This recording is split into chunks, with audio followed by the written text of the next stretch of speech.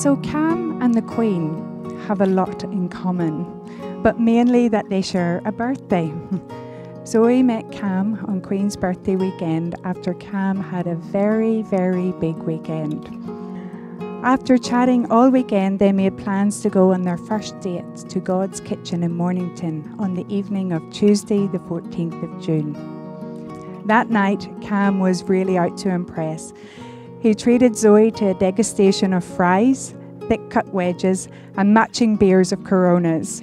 Nothing was too good for his Zoe. But it's mostly the millions of little moments that happen in between the big ones, like spending time with each other, relaxing and watching TV, and getting a big hug when you get home from work. For Zoe, falling in love with Cam was easy. She feels very grateful and lucky to have Cam in her life.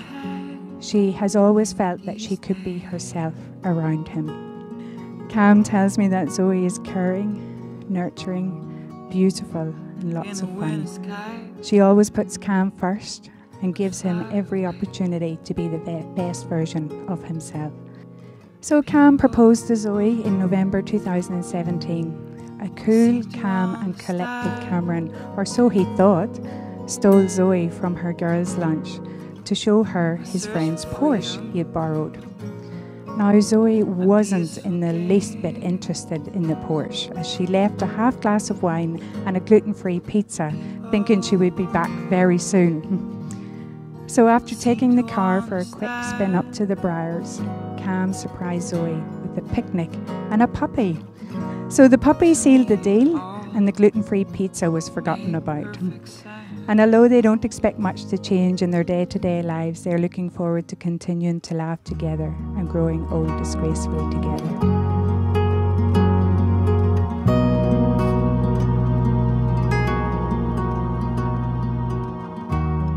Cam, what can I tell you that you don't already know? You constantly fill my life with happiness and a sense of energy, yet peace that I did not know was possible. You're my best friend, my biggest supporter, and from the moment we met one another, you've challenged me, frustrated me, improved me, and took me completely off my feet. You are the most precious thing to me because you know all my flaws and yet still love me for me and accept me without trying to change these things. So here's what I promise you. I promise to always be honest, even if at times it's too honest. I promise to be true to you, to myself, and always to us. I promise to challenge and frustrate you, but to always support your growth and determination. I promise to love you as much as our dog Stevie. I promise to give you my world and all that it entails. My love, passion, enthusiasm, and compassion. I promise to always reach for you over my pride, to hold you, to heal you, and to seek us. I promise to constantly remind you how lovely your calves are. I promise to always give you the love that you give me. And lastly, I promise to always show you and remind you how blessed you are and how lucky I am and feel to have you, but also that you have me. Because without each other, we wouldn't be us, the best team ever, and each other's forever. My Zoe. It feels like yesterday I was down on one knee asking for your hand in marriage. Without hesitation, you gave me your heart. Over this journey, you've encouraged me to be the best version of myself.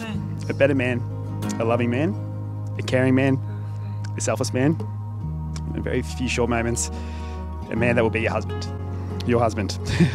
And for that, I'll be forever grateful and in your debt. As your debt is my debt, and you already have all my money, I would instead like to make some promises to you. I promise to love you, respect you, and protect you under all circumstances. I promise to make you smile every day, comfort you when you need it, and hold you a little tighter on those days when it all feels a little too much. I promise to always work through the menu at the restaurant and ask the waiter for all the Zoe-friendly options. I promise to share in your dreams and encourage you in all that you do. I promise I will support you through anything, like your own personal Indian cheer squad. I promise to be loyal to you, faithful to you, and to hold your hand through good times and bad. I promise to always listen to your advice and maybe even act on it occasionally. And lastly, I promise to stand by your side and grow old to you, because you are my Zoe. You're my everything, and I'm now blessed to call you my wife.